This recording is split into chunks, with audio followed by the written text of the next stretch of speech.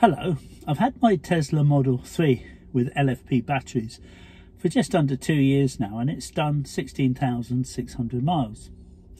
I'll tell you in a minute about the battery degradation and how I feel about the LFP battery in my Tesla, what's good and what's bad. So please stick around if you can and subscribe and like. That would be fantastic. Thanks so much.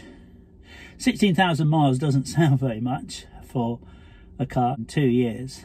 I would have done 100,000 miles a few years ago when I was a rep and driving all over the country doing 1,000 miles a week. But nowadays I don't use the car every day. Some days not at all. I try and walk and cycle if I can. But where we do the most miles is driving on road trips. We've been to Spain, Portugal and up to Scotland from Cornwall a couple of times. So it's mostly road trips rather than day-to-day driving down to the shops. I must admit, I didn't think my Tesla Model 3 when I ordered it was going to arrive with an LFP battery. I thought I'd have the lead acid and I was planning to be charging between 80–90% all the time.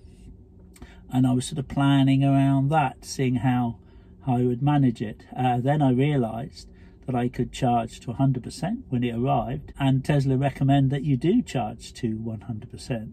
Tesla don't recommend charging to 100% at the superchargers because between 80 and 100% it gets much slower, and if everybody did that there would be big queues at the superchargers. Currently for me, wherever I go, there aren't any, although there are often at sort of bank holidays and peak times in the more populated areas of the country, but I'm lucky in living in a more quieter part of the country. So the Tesla touchscreen tells you actually when you've got enough charge to get to your destination or to your next charger, and encourages you not to charge to 100% at the supercharger.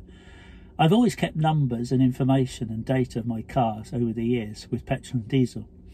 It used to be miles per gallon overall, and now of course it's kilowatts per hour and miles per kilowatt hour.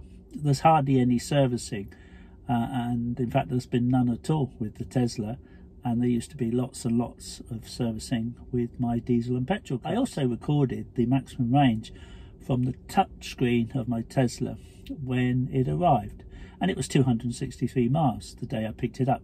Since then I've kept a very close check, and I'll tell you soon what it is now after 16,600 miles.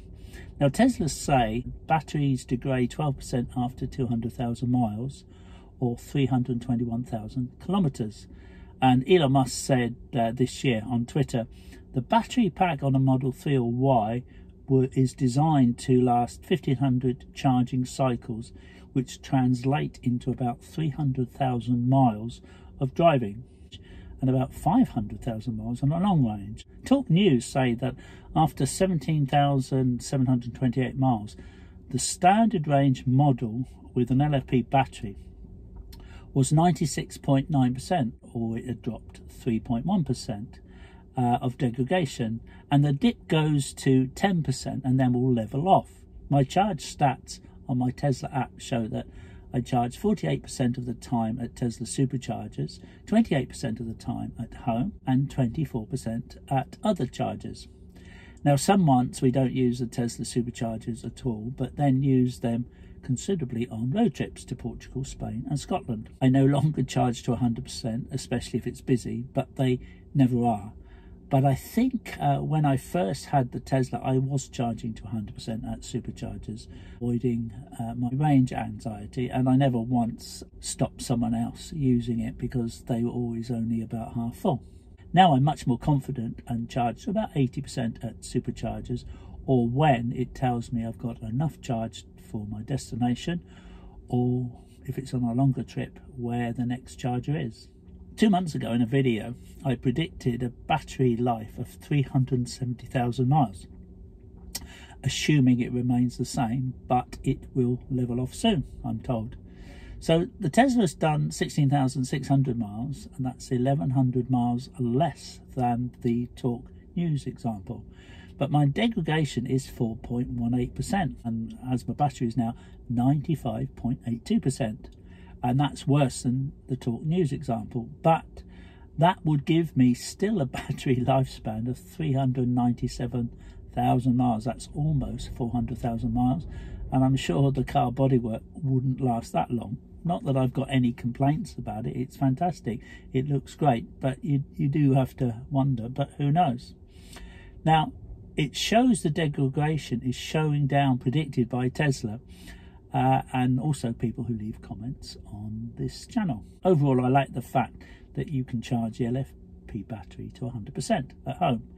And that's like adding 50 miles of range on a car that hasn't got the LFP battery, where you can only charge to 80 or 90%, or that is recommended. LFP batteries are environmentally sustainable and don't contain cobalt or nickel, but use materials easier to source and have a longer and wider operating range, and are safer, less prone to fires. They're not green, of course they're not, but they're better than the alternative, and things are getting better. There's nothing green about driving the car, I'm not pretending that.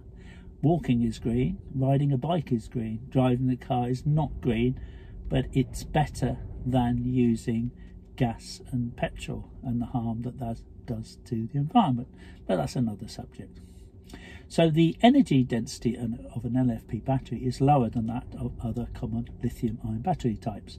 Tesla, Ford, MG, BYD and Volvo are using LFP batteries, and more are expected to soon.